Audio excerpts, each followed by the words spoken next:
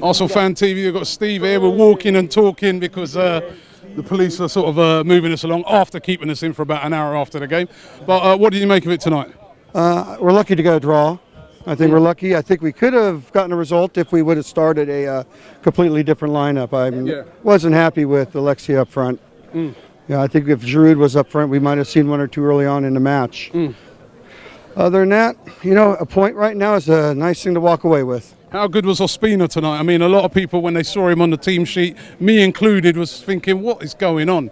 Why are we not going with Petr Cech? But he was unbelievable tonight. I tell you, the same thing. Everyone's just Ospina, but the guy pulled it off unbelievable. You know, you even wonder if Cech would have made a couple of those saves. Yeah. He's a great keeper. He really is. We're lucky to have him as a backup.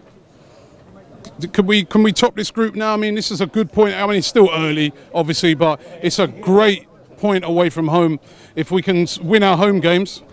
You know, there's no reason how we can't top this group. We get points against PSG at home, and the other teams, man, we got to beat those. You know, those are wins.